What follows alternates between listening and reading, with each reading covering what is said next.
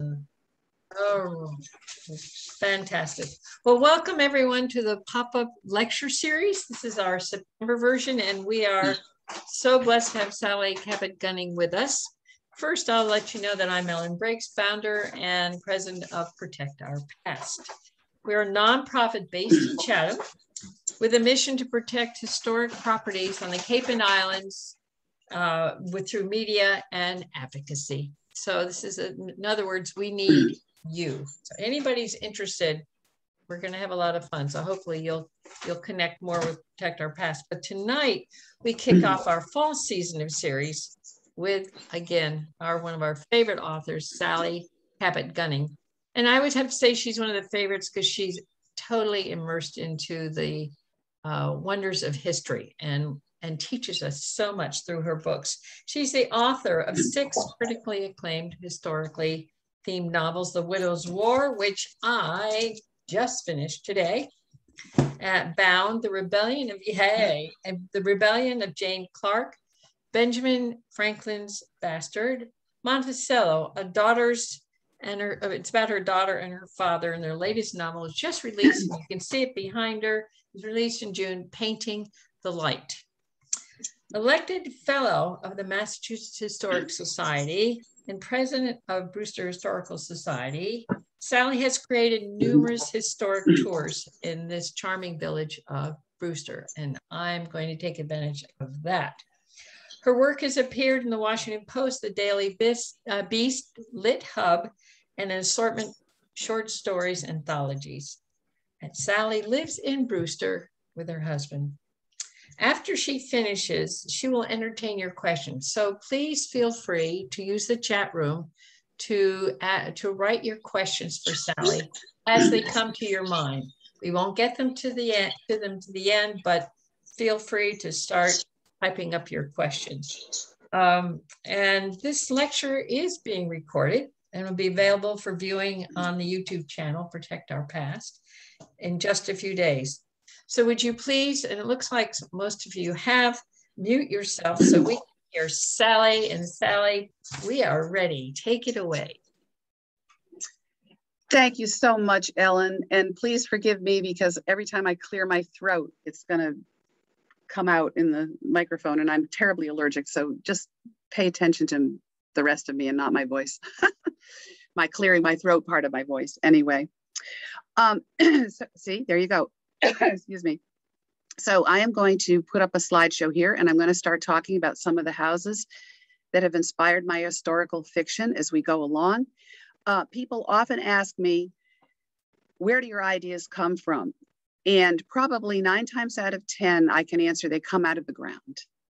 And particularly with my first historical novel, The Widow's War, if those of you who are familiar with Brewster would relate to this statement, but when you walk around Brewster, the history is still here, as it is with so many towns on the Cape. And now I'm going to pull up a shared screen. And I'm going to talk about each of the properties that really have been preserved by either public or private means. And because they were preserved and because they were here, I was able to tap into a visual inspiration for writing these 6 historical novels. This all began long before the historical novels. Actually, I used to write mystery novels for Simon & Schuster. And in the process, I found myself so wrapped up in the local history that I started cramming it into the books one by one. And I had a contract for a book a year with Simon & Schuster. And when I got to the 11th book, I kind of looked at myself in the mirror and I said, is this really what you want to be doing for the rest of your life? What about all these wonderful histories you've uncovered as you've walked around the Cape and done some research just for your own entertainment? And I said, okay, I'm going to take a break from this contract and I'm going to write an historical novel about this woman who really struck my fancy. And this was Liddy Berry. And one of the things that I loved about Liddy Berry is she existed in the 1700s. And I'm going to say backing up a lot because this is how I talk. Backing up, Liddy Berry did not exist. She's a composite of women who had her situation in life in the real world in the 1700s, but I glommed them all together in someone named Liddy Berry. So she's a construct of my own imagination. But I really was determined very early on that I wanted to write about the 1700s because so many authors would write about the Pilgrims or the clipper ship captains and skip right over the 1700s. And to me, they were fascinating. And particularly they were fascinating in Brewster, which was actually at the time part of Harwich, which confuses all of us because I call it something else again. I call it Setauket. In 1694, the papers of incorporation for the town of Harwich read, "We incorporate the lands known as the Setauket lands from sea to sea into the town of Harwich." And then in 1803, when Brewster broke off from Harwich, they absolutely should have been called Setauket. The town should have been called Setauket, but it wasn't. So I'm correcting that wrong. And sometimes I get to do that being a fiction writer. So I call Brewster or Harwich or whatever it used to be, I call it Setauket because that was really the name for this part of what was then Harwich. So anyway, walking around this little part of Brewster, I would see these houses. And this one in particular was built in 1700 by Joseph Snow. And it's the classic example of a Cape Cod house. It's got the central chimney, the two doors on either, the central door, central chimney, the two windows on either side. It could very well have, it probably was actually a half house originally. And a half house would have two windows, the door, the chimney, and nothing on the other side. If you look really closely at this house, you'll notice that the two windows, the left and right is screwed up here, but these windows, the smaller, you can see that two of the windows are smaller. And so very likely this house was a half house and the other half of it was added on at a later time as the family grew. So the fact that this house existed inspired me. I knew this was where Liddy would live. I was so enamored of the Cape Cod house in and of itself. There's a wonderful book out there by Doris Doan called A Book of Cape Cod Houses. And she puts in the floor plan, very simple. You'd have two rooms in the front, a long keeping room in the back where most of the living went on. There'd be a birthing room. And up under the eaves, you'd stick all the kids without the heat and without much in the way of beds. They'd all be crammed in. So anytime you wanted a little light, you popped a window in on one of the gable ends. And I remember when Thoreau wrote about walking the Cape, he talked about that. He said, for some reason, whenever they want a window, they just punch a hole in the side of their house and stick it willy-nilly wherever they want it. And that was such a wonderful description of a Cape Cod house. I loved that. So I know this is where Liddy was going to live. Now, this house sits at 2042 Main Street in Brewster. And my character, Liddy Berry, I had already formulated in my mind was going to interact with the native peoples who were living in Brewster at that time. And in order for her to interact with the native peoples domestically, she needed to live somewhere else. So I talked to our local archaeologist and he told me where Liddy should live. And this was off of Briar Lane in Brewster. And as luck would have it, there was another beautiful Cape Cod house right in the spot I wanted to put Liddy. And the only trouble was over the years, it had been added on, dormers had been put on, extensions, a huge barn attached to the house. And so it wasn't going to be that visual that I really wanted. So this is the image I captured as Liddy's house. And I did move it, just so you know, I moved it. But in 1700, interestingly enough, in Brewster, if you're familiar with Brewster, I don't know if you are, but it's a pretty flat shoreline. We don't have what you would call a harbor. But in 1700, there were two landings. One was called Robin's Landing, which is today Saints Landing, and the other was called Point of Rocks, which is today Point of Rocks. And those were the two major harbors in town, and unbelievable levels of trade went on in those two harbors. And as I started reading about it, it changed my idea of this idyllic, peaceful little village. Things were happening here. It was busy, it was thriving. In the year 1765, for example, 12 whaling vessels left from Brewster and set sail up and down the coast. in their version of whaling, which wasn't like a 4-year whaling voyage, which we think of with the later years of the shipmasters, they would catch a whale, pull into shore, cut up the blubber, stick it in barrels, pull into shore, try it up, put the oil back in the barrels, and go a little further down shore. And, you know, they called it inshore whaling, and it was very prominent in Brewster. Sometimes they did it another way. We have the Brewster Flats in Brewster, and whales would often strand on the Brewster Flats. And with a little help, as if wherever possible, we drove them on shore. And this is how my first historical novel, The Widow's War, begins, with the townspeople driving the whales ashore and harvesting the blubber. And how they did that, they set up the tripods along the beach and they fried it up. And you can imagine what that town smelled like on the day when they were boiling down whale oil right along the shore. So all these sights and sounds and smells get into my novel because I've read about them, but I have a visual, I have that house.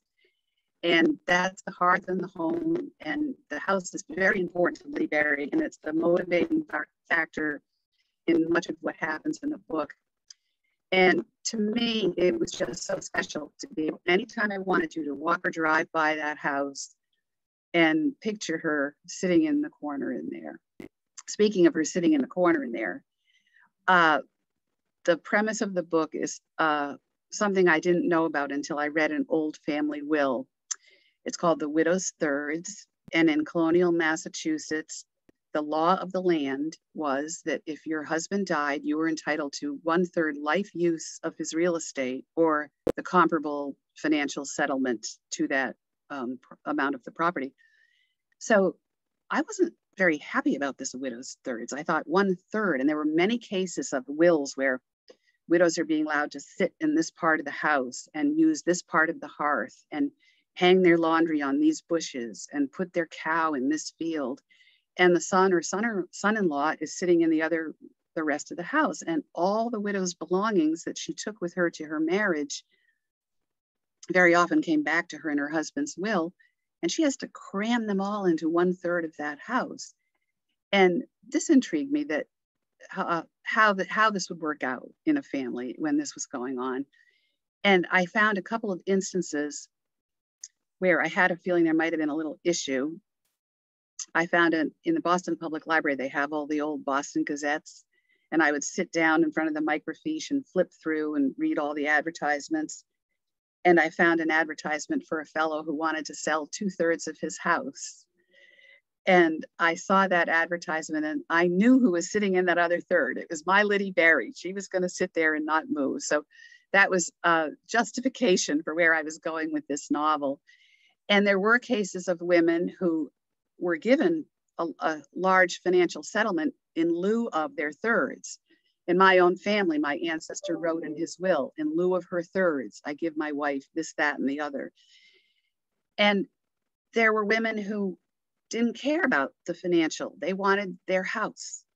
And so they would squat in that third of the house. They could have a choice. They could take this was called common law. In Massachusetts, they could take their common law third of the house, or they could take the will's settlement, whichever they preferred. And there were women who just said, you're not kicking me out of this house.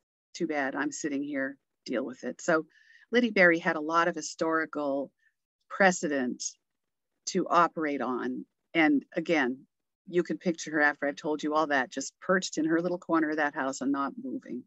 And that's a lot of the premise of what goes on in The Widow's War. So now we're going to move up a book. Oh, excuse me. No, we're still with The Widow's War. This is the Dillingham House. This house was built in 1660, and it's called a salt box style. And it's called that because it's shaped like an old container of salt. Salt boxes were shaped like this with a little flip up lid in the front. I keep pointing to the screen and I realize you can't see what I'm pointing at. But anyway, so this was another popular style of a house, and it was always faced south if it possibly could be, because you'd get maximum benefit of all the south sun. The long sloping back faced north. It fought off the wind. It let the snow slide off in the winter.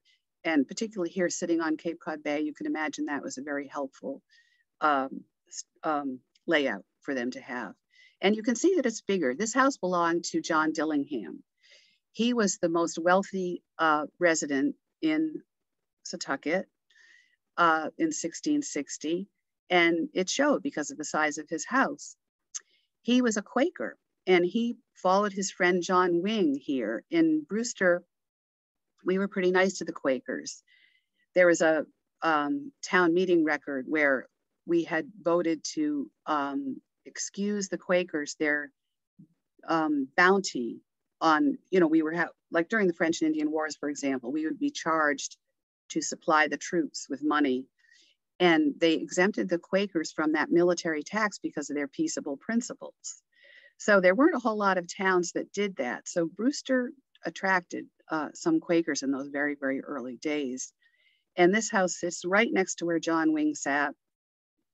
And if you're familiar with Brewster, again, Wing Island was John Wing's land. It's not sure that he ever actually lived on the island. It's doubtful. But these two fellows lived next door, and they were good friends, and Quaker meetings were held in this house.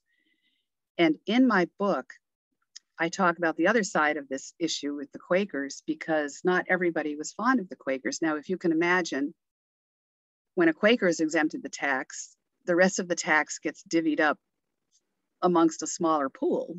So there were people who could factor that in and not be too happy about that. So my character calls Nathan Clark, the character is in my book that is trying to fight Liddy for the house. He talks about the Dillinghams as the damned Quakers.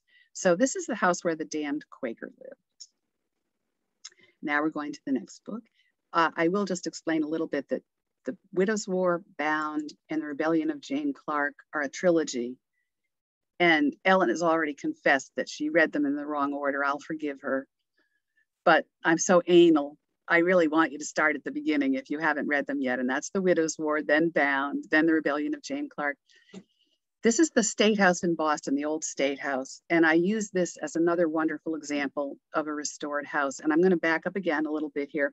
The two houses I've showed you previously have been kept in their close to original condition by private individuals who purchased them and decided to maintain them with some help from the historic district that we have in place in Brewster. You don't get to do stuff to a house that you might want to do. But just think about that for 1 minute. If that weren't in place, what those houses might look like, as opposed to what I just showed you that they look like. So another example of wonderful historic preservation is this old State House in Boston. You can see by the ironic setting, it's this small building sitting in between all these skyscrapers. But when you get there and you're on the street, you don't see those skyscrapers. You forget that they're there. And my second novel, Bound, goes back and forth between Boston and Brewster quite a bit. And the catalyst in that book is the stamp tax and the stamp tax riots, the Stamp Act riots. And a lot of these activities were taking place around the old State House in Boston. And James Otis was a key player. He lived in Barnstable. His statue is in front of the courthouse, as is the statue of his sister, Mercy Otis Warren, in front of the courthouse, which has also been beautifully preserved, the courthouse. And he stood in this building that you're looking at in 1761. And he declared a man's right to his life, liberty, and property. You may have heard those phrases before. And also that women should be educated and given the right to vote, and that slavery should be abolished. This is 1761. So this building has a important place in my heart because of the ideas that were first espoused there that really had a lot to do with what we ended up as a country, or I will paraphrase that, what we are trying hard to end up as a country. And this is the old grist mill in Brewster. And this particular building dates to 1873. It's owned by the town of Brewster, and they have maintained it, and they've worked very hard to, this picture is actually a little bit old. It's from, I pulled it off my website, and it's actually, there's been some restoration that has gone on since this picture, but the old water wheel has been rebuilt. The grindstone inside has been preserved. It actually grinds corn. On Saturdays in the summer, you can go there and watch them grind the corn and then buy a bag of the cornmeal. And it's a pretty nifty little place. In my third novel in the Setauket series, The Rebellion of Jane Clark, she lives on the hill just above this grist mill, and her father owns the mill. And across the way, her family, they're the Clarks.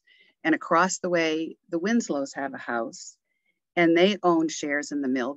This building that you're looking at right now was actually Winslow's fulling mill in the 1700s, where they would use a soapy kind of an herb and beat the lanolin out of the wool and tighten it up to make it a tighter weave for clothing. And that's what the mill that was sitting on the site where this one is today was doing.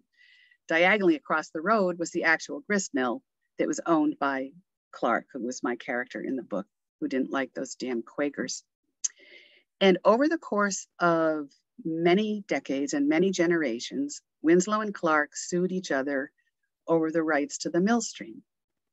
I went into the Mass Archives, and in 5 seconds, I found 30 cases of lawsuits of Winslow versus Clark. But what got me going on the novel, The Rebellion of Jane Clark, was one of those cases was tried by John Adams. He was down here defending Clark in one of those lawsuits. He was charging Winslow with impeding the flow of the herring in spring. And this was against the law.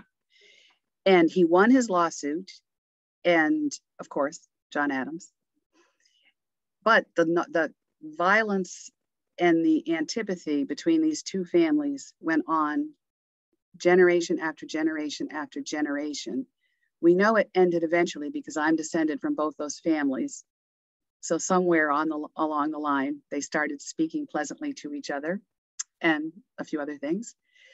But in The Rebellion of Jane Clark, Jane lives not very far from this mill, and a lot of the early action in the book describes what's going on in the mill, the herring being caught and barreled and sent off to feed the slaves in the West Indies, which is what they were doing with them.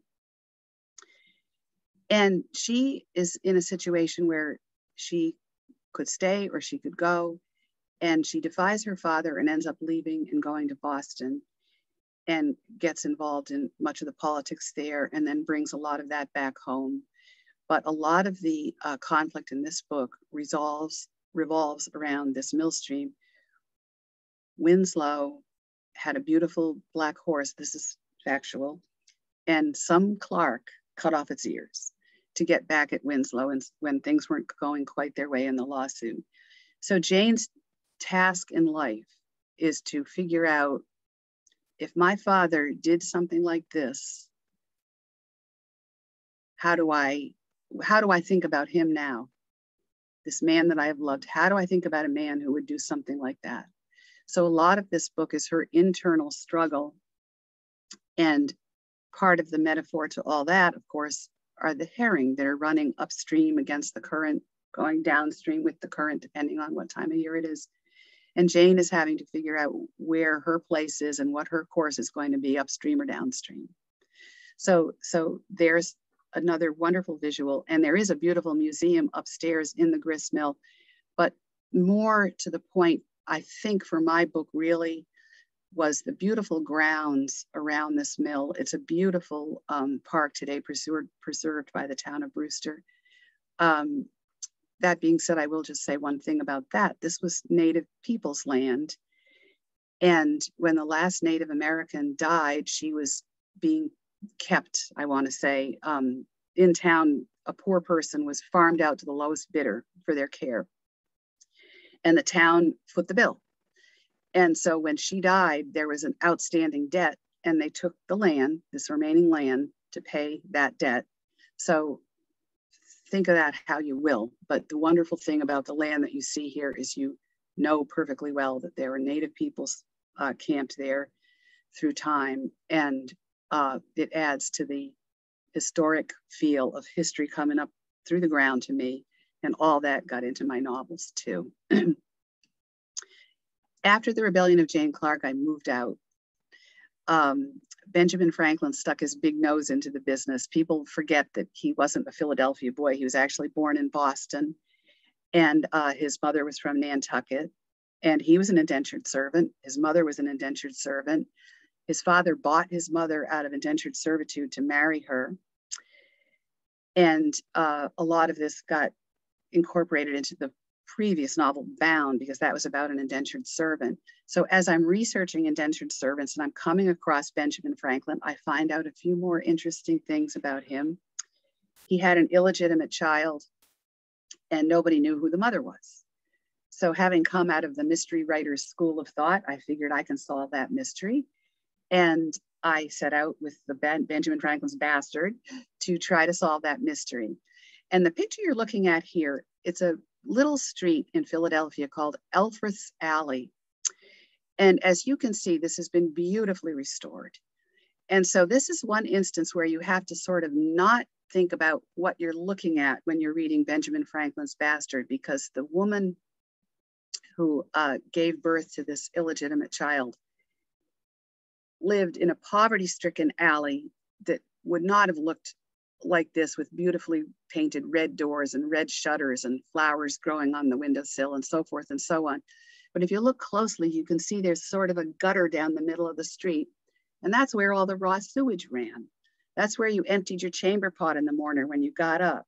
So even though this street had been really gentrified, I could go there and I could identify the cramped quarters. I could identify the poverty that was around her at the time with just a little stretch of the imagination and a lot of reading, a lot of research.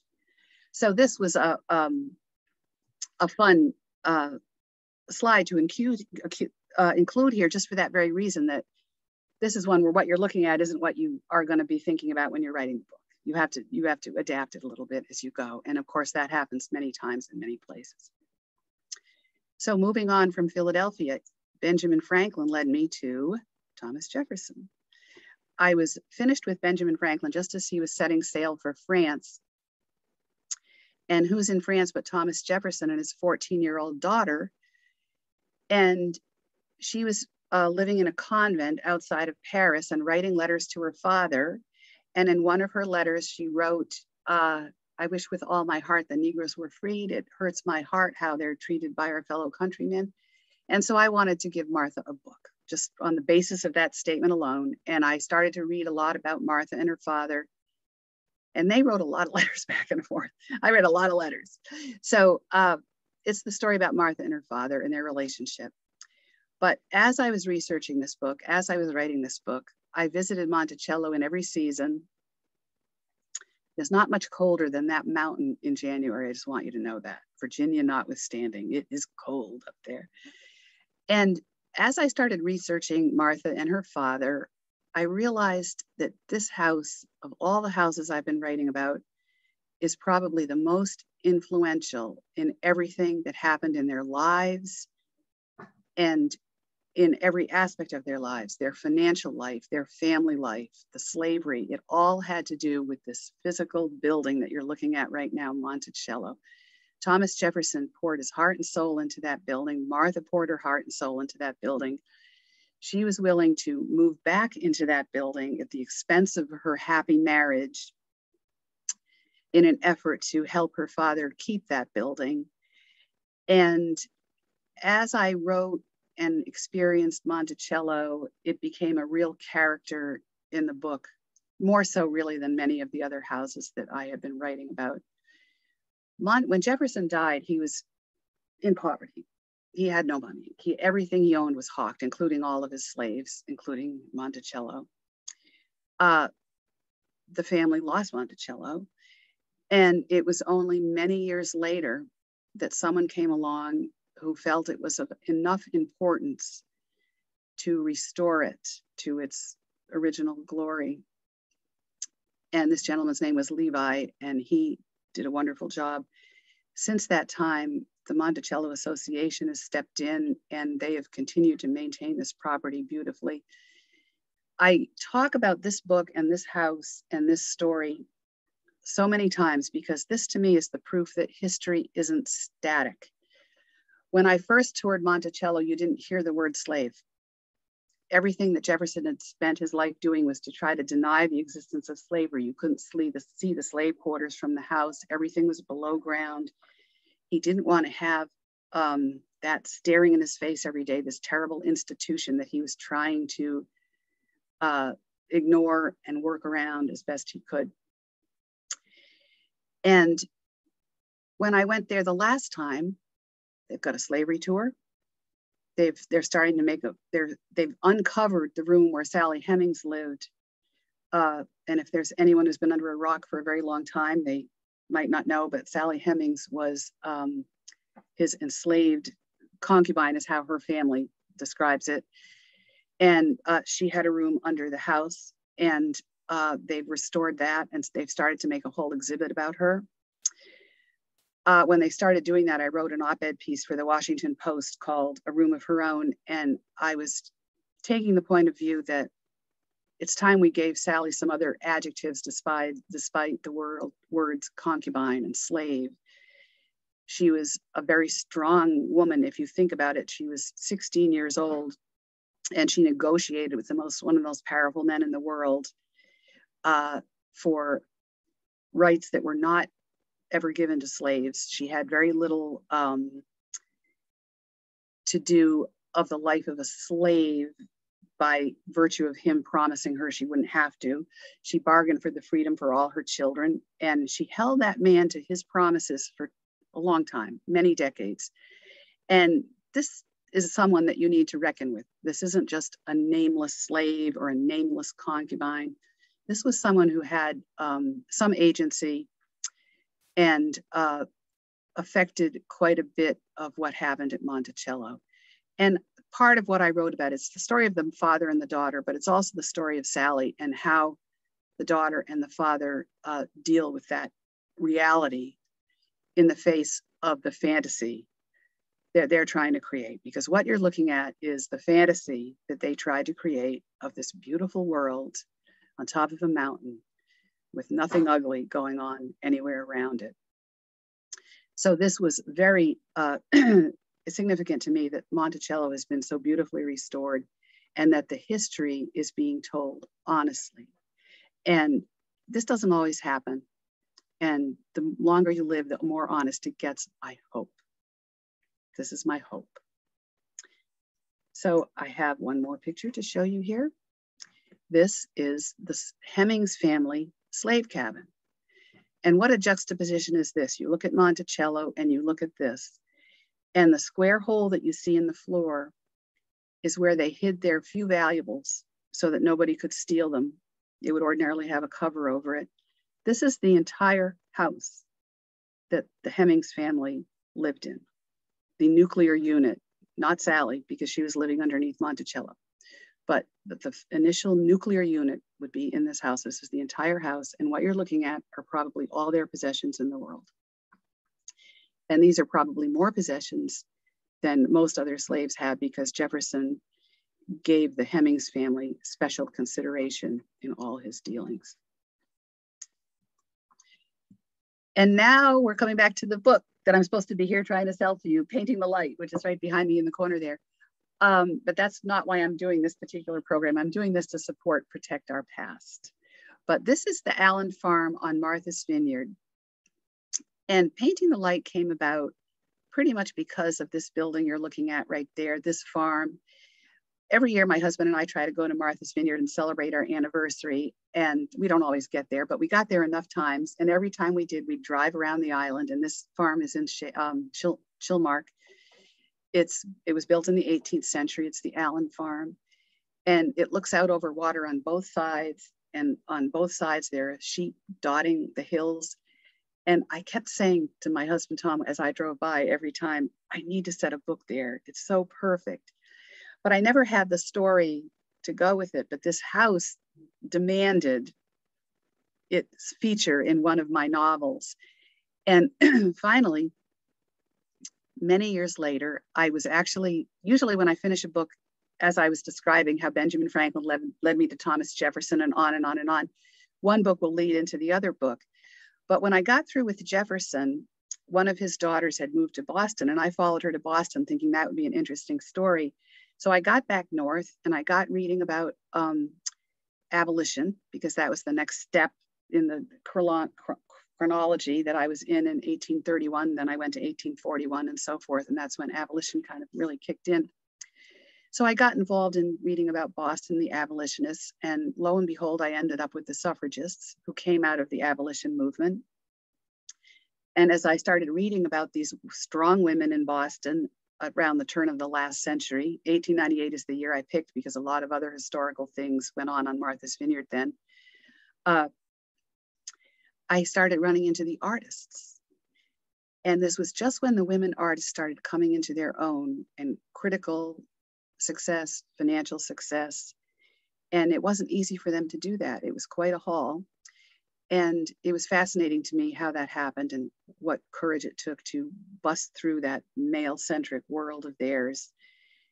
And I decided that I was going to set my book on Martha's Vineyard. I'd found one of these women artists had gone to the vineyard and was teaching in this, what was then called the Martha's Vineyard Institute. And it was the first summer institute, teachers institute in the country. And so I got my artist in, and lo and behold, I got my suffragists in, and they all sat around on this beautiful farmhouse, and I got my sheep in, and I learned a whole heck of a lot of stuff about sheep while I was writing this book. So you can see where the influences came from directly through the air to me. And it's so important that we do preserve these historic properties, not just so that I get to write a book out of it. But here's one more property I'm going to mention briefly, and then I'm going to open it up to questions and comments. I think I've been gabbing on here a long time. This is the Elijah Cobb House in Brewster, and this is the home of the Brewster Historical Society. And this house was built in 1799, and it stayed in the Cobb family until 1941. And when it was sold in 1941, the fellow who bought it was a name artist from the Museum of, his work has appeared in the Fine Arts Museum in Boston. And he was very interested in restoring the property to its old glory. And because it had been quite run down by the time the family finished with it. They still had outhouses out back, no plumbing. It was pretty raw.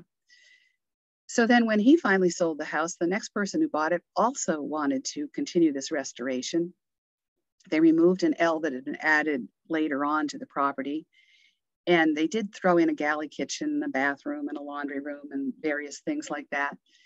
But when the house fell on hard times yet again, the Brewster Historical Society came along, and we launched a capital campaign of which I'm very proud. And we purchased and restored the property and opened it to the public in 2016.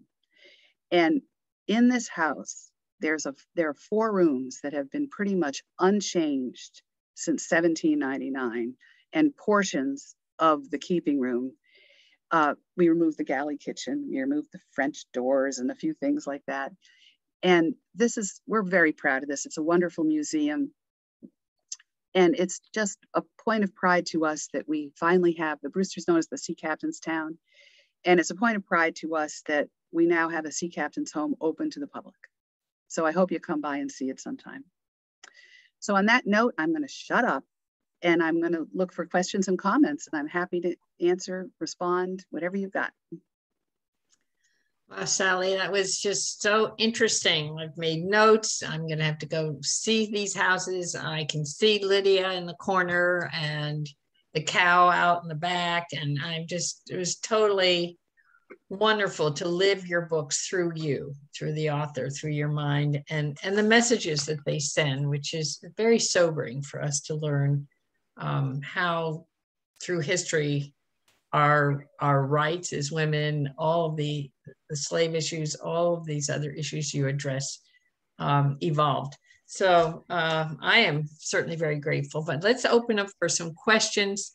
I have some, but I don't think I ought to wait for mine to come last. Ellen, excuse Yes. me. It might be that the chat is not visible for everyone because of the screen sharing. You and I can see it because of our privileges. I'm not sure everyone else can. And that is where each of us can type in a question. Let's see. I'll stop the share. So now you can. Oh, there we go. There we go. Yeah. Well, while you're all thinking of your questions, I'm going to start with, I'm sure everybody's thinking, okay, we're back in the late 1898, late 1800s, early 1900s. What's next? That's the deadly question. I have had the interesting thing happen where my first 3 historical novels were optioned for film. And she's somebody with street cred in Hollywood. She's already won an Oscar and she's got a couple of nominations for Emmys and so forth.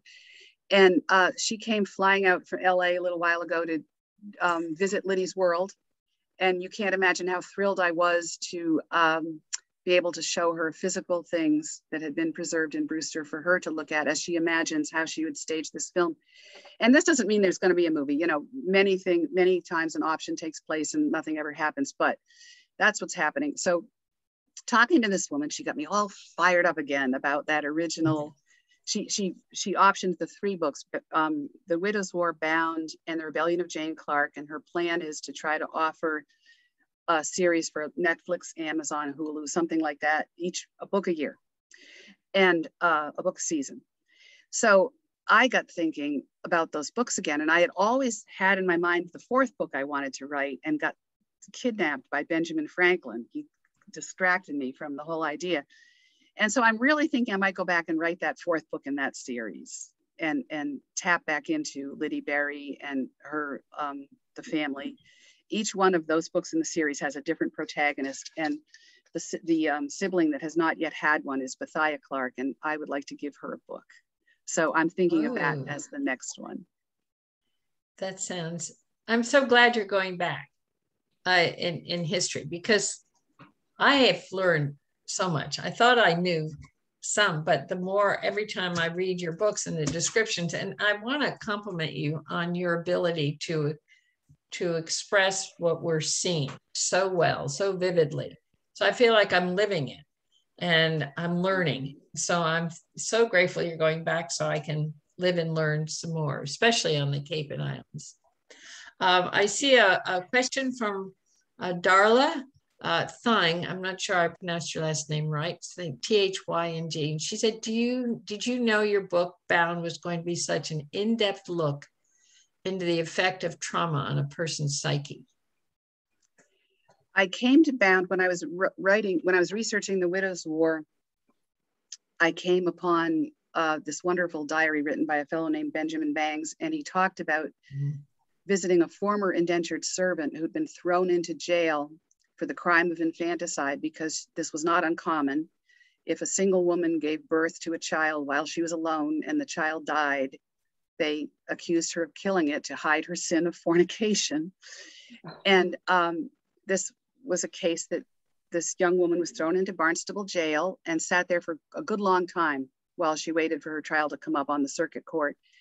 And I won't tell you the outcome because I want you to read the book, but I was able to find in the Massachusetts archives all the documents, the witness statements, the jury verdict, the what do you call it? The indictment, the warrant for this young girl's arrest and everything. And so again, everything was just so alive and real to me. And that was all I had to go on. But as I delved into the book, I read a lot more about, I researched indentured servitude, and I had known I knew a lot more about slavery than I did about indentured servitude. And I was horrified to find out how horrible indentured servitude was. And I mean, it was just unbelievable. And the ways that you could be kept in indentured servitude forever, and the cheating and the lying and all the things that people did to try to essentially enslave someone under this legal system that brought a lot of people to Massachusetts in the early days. And so the minute I dropped down inside that young woman's head, then it started to open up. Not when I thought I was going to write the book, not, you know, in the early days, but as I went along, I said, this is what's going to happen to her. And now what's going to happen to her? And now how is she going to respond? And I think the thing that surprised me, I sound silly when I say that, but as a writer, one thing that surprised me was there was a level of delusion in there, and how comfortable that felt, that you could delude yourself that none of this was really happening. And I explored that at length, and that was interesting to me, a new thing for me. Some more questions from Marion Carlson. She said, how did you get interested in history? Well, I think I'm going to take this back to college. I didn't major in history, but I took some courses that were fascinating. And for a summer job, I served as a tour guide in the Drummer Boy Museum. Again, if you know Brewster, there's the Drummer Boy Park. That used to be a museum that told the story of the American Revolution, but the real story. The fellow who set up that place was a Washington lawyer, and he decided that we're going to tell it the way it really was. In other words, Paul Revere didn't finish his ride. You know, there are things, there are things. And so I was a tour guide in that museum for all my college summers. And he was an interesting guy. He'd hand me all the books and the research materials and say, oh, you've got to read this book by, blanking on her name, Paul Revere and the World Who Lived, Esther Forbes. And I read that book and I was smelling the fish on the wharf. I was, you know, it was all coming alive to me. And then I'm coming across these little stories that I started branching out. I'm reading diaries, I'm reading women's journals. And I'm saying, these are the stories that aren't out there. These are the small, quiet stories that no one's telling. And these are the small, quiet stories I want to tell. Just for example, about the widow's thirds. I didn't know about the widow's thirds. So I'm assuming other people don't know about the widow's thirds, and we should. So I'm going to write a book about the widow's thirds and that kind of thing. So each time I came to a question, it sparked another little bit of reading, and I was up to my neck after a while. There was no getting out. Another, Caroline has asked, there are two here. When you write a book, do you start at the beginning and stay in order, or do you jump around? And she follows that with, do you do all your research first? Do you know where your storyline will go before you start writing? When I was writing mystery novels for Simon & Schuster, and I had the 1 book a year contract, the deal was I would submit about 10-page proposal, outline, whatever you want to call it, of the story, beginning to end, who did it, why they did it, where the clues are that tell you who did it. And I did that for 10 books. And when I started thinking about doing my Widow's War, I said, I'm not going to do that. I'm going to open the door on Liddy sitting in her corner and see where she takes me. And there's a word for that. It's called character-driven fiction. And you get inside the head of a character and you let them wander where they will. And so that's how I wrote The Widow's War. I had no idea how it was going to end up. As a matter of fact, I started the book with her getting burned. And then in the final version, she gets burned a lot later in the story, in a much better place to get burned. And I did not know where it was going. Now, of course, then I become the victim of my success because that book was sold and they wanted another one. And HarperCollins now, and same thing, submit your proposal. And then they pay you to write the book. The Widow's War, nobody paid me to write that. I just took a chance and wrote it and sent it out and saw if somebody would sell it. With all the mystery novels, they paid me half the money up front. Then I write the book, send in the manuscript, they pay me the other half of the money. And that was the way with all the other, with Bound and the Rebellion of Jane Clark. But what happened with Rebellion of Jane Clark was I got ill with rheumatoid arthritis and I had a lot of trouble meeting my deadline. It was very difficult to work at the computer. And when I decided to write a book after that one, Benjamin Franklin's Bastard, I said, I'm not doing a contract again. I don't want a deadline. I want to just write it and have it done when I'm done. So again, I didn't have to plot it out. I could sit down, and that book, interestingly, I started it where it ended up ending. And then when it got as far as an editor, she said, you're giving away all your secrets up front. Let's do this a little differently. So I went back and, so you have a little more work. If you don't plot it out step by step, you make a little work for yourself. You paint yourself into the corners. But in my personal opinion, the characters are stronger. I'm very proud to have received a lot of critical acclaim for my sense of place wherever I am, and not having to rush through it being able to sit down and settle, being able to travel 6 times to Monticello and, you know, do all the things I want to do. To me, it makes a better book. Was that all the question? Was there something else I forget? I can think of so many more. I'm just so enraptured by this, but I want to ask you a physical question. When I was reading about the jail, I kept thinking of the oldest wooden jailhouse in America on 6A in Barnstable. Yes. Is that the jail? Was that the jail? Do you know? I went to visit that jail. Yes, it was. And I went to visit it, and it was so interesting. There were, well, just, you know, for example, in that diary I was telling you about, that Benjamin Franklin's diary, he talks about Spaniards coming off a ship, and I imagine they got drunk or something, and they ended up getting thrown in jail. They were shipwrecked or something. I can't remember the details. But imagine this young girl in this jail with these drunken Spaniards. I mean, you know, it was interesting to me. But then they had people who carved things into the wall of the jail, beautiful ships, and it was an interesting place, very interesting. Yes, anybody who's here and hasn't been to that, and I only just learned about it a few years ago, which I'm ashamed to say, but wow, the oldest wooden jailhouse in America is on 6A. It's been restored from the outside. The inside is original and fascinating. So be sure and go and visit that. See, visiting history is so stimulating, isn't it? Yes. Yes. Okay. What time is it? It's almost 7 o'clock, so it's been almost an hour. There is another question though that might be interesting. Sorry. Check it out. Okay. Do you know how much of the Bang character you have mentioned in your books? Brewster Bangs are in my family lineage. That's from Darla. Jonathan and Edward Bangs, I gather. And in mine too. Hello, cousin. Oh. What you've got to read, and the original diary is in Massachusetts Historical Society custody. They have a typed transcript of it, which I worked off of, and I actually made my own digital transcript of it, and I gifted it to the Brewster Ladies Library and the Brewster Historical Society. And he started out in 1742 keeping this diary, and it ran till 1765. And you captured him from his wild sowing his young oats days to the responsible town father days, and it's all in there. And it was so interesting because this guy was one heck of a gossip.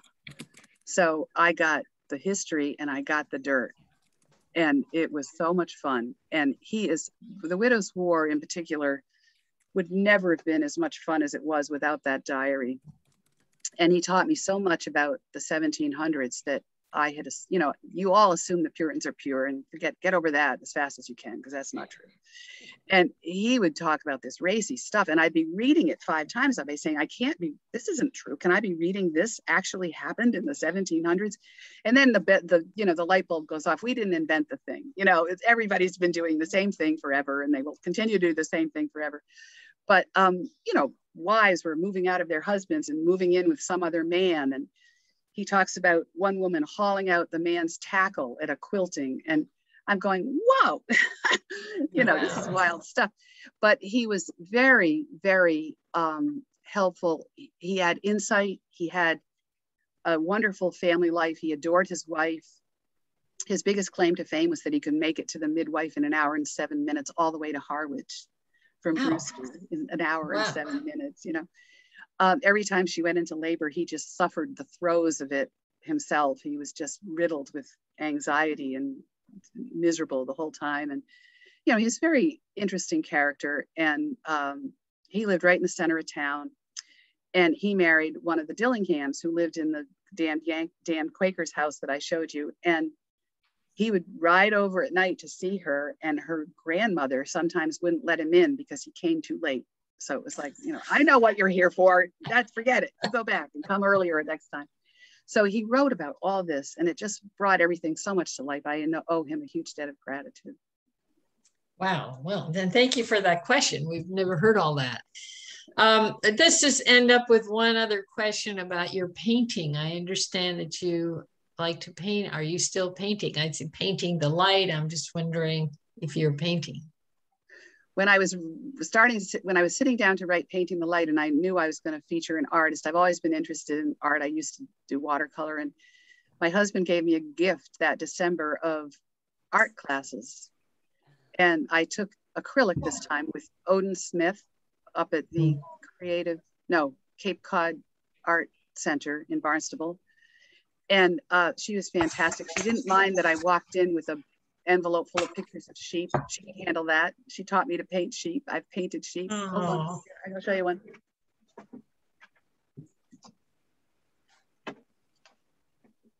Oh, I love that. Very nice.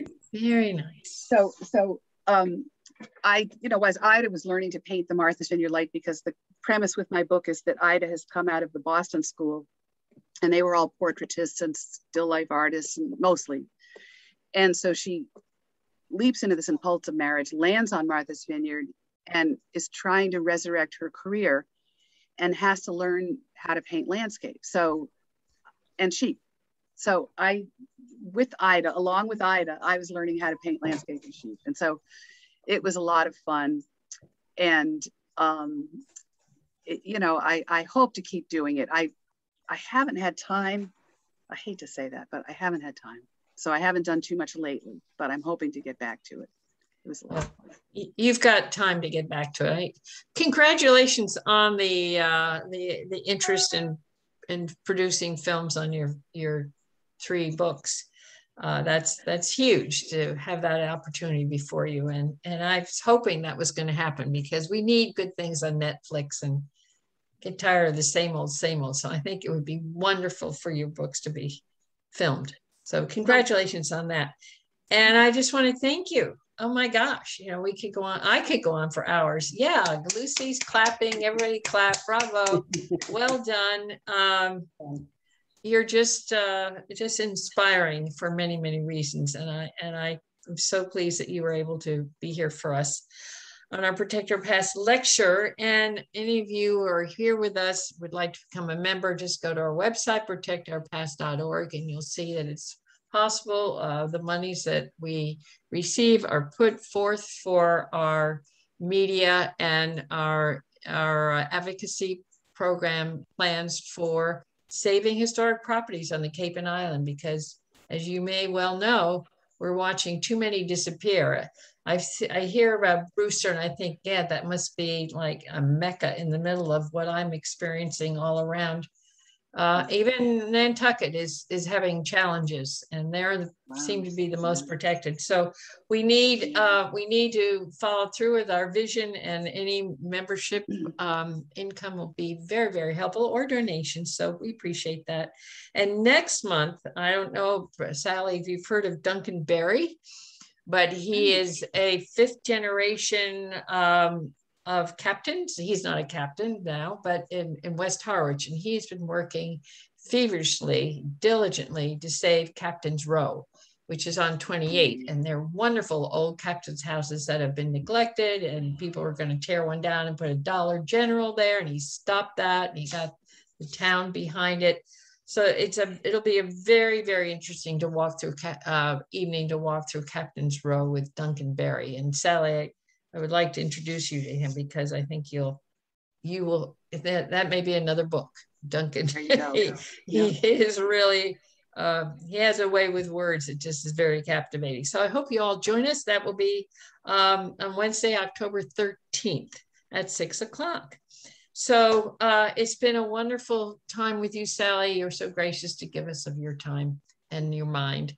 And thank you all for joining us. And we hope to see you again next month. Meantime, go to protectourpast.org and get involved. Let me know. Write me if you'd like to see how you would like to help us out with our mission. So have an enjoyable evening, everyone. Thank you so much. Thank you all. Thank you. Take care. Bye. Thank you, Sally. Awesome job. Bye. Yeah, fantastic. I see people I know out there. Carol Dell. Oh. Hi. Good to see you. Yeah. Thanks for coming. Absolutely. Take care. Yeah. Bye-bye. Bye-bye. Bye, Rebecca.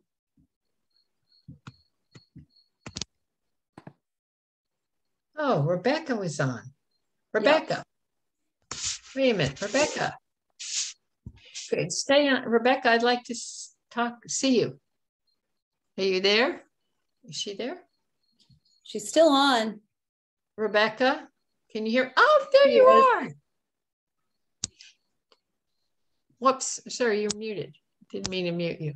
Ask to unmute. We can. She can't. Yeah, no. Do you know her? I do. Mm-hmm. That's why she's been wonderful. I'm reading her thing. I have to. Yeah. She's in Portland. She is a cohort of Susanna Nickerson. She's and Rebecca is a Nickerson herself, and she's really? in the Chatham band. In what band? The Chatham band, the bandstand band, Friday night band. And she was the advocate for saving one of the homes buildings right on Main Street at Mahi Gold or next to it, Rebecca. Yeah. Oh, right. Yeah. The little antique shop and everything. She's amazing. Okay. Yeah. I was thinking she was somebody else. Is she going to get something for us or put a light? Turn on the light. So she lives in Chatham. Mm-hmm. Lifelong, I believe. Mm-hmm. There you are, but we can't hear you. You're muted or your volume isn't on your computer. Put your fingers. There you go. There you are? No. No, cannot hear you, Rebecca. She's frustrated now. I'm sorry. Sorry. But you've heard me sing your praises and attempt your... Wait a minute. I don't want to leave her frustrated.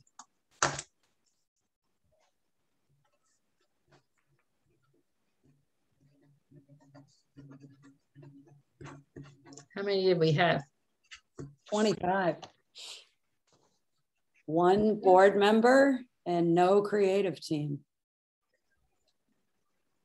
Did she read that? I don't think she is muted though, because it would show. Oh, then she has to sound. It's her sound. Your have audio isn't on. Rebecca. Can you text her? No. I don't have any. She can hear us. Sound level? She can hear us. It's something on your end, Rebecca. Sorry. Sound level. Can you turn your sound up? Okay, Rebecca, I'm sorry to frustrate you. So we'll connect. I'm just happy to see your face. Yeah, and thank you for the name, and we'll figure out a way to get together sometime. Okay. All right. All right. Thank you. Have a lovely evening. Bye. Bye. Bye. Ellen, I'll call you. Bye. Bye.